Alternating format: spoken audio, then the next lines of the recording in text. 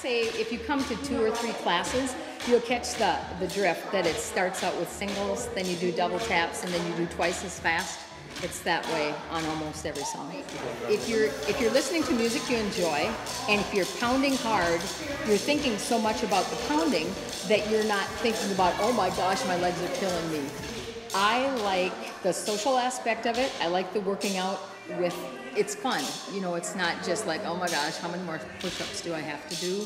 It's fun while you're doing it, and I like the people that I work with. Whenever Pound started here, that's when I started. I like the variety, and I like keeping time with music. I've done a lot of things with music myself, so then some people keep time better than others. Lori's is excellent, just excellent. I think I feel it in the arms right away. And I actually cracked my left arm in 4 places a couple years ago. And so the exercises are excellent, keeping my strength going. I don't know if it'll ever get me 100%, but it sure is better than it was. And that was about 3 years ago.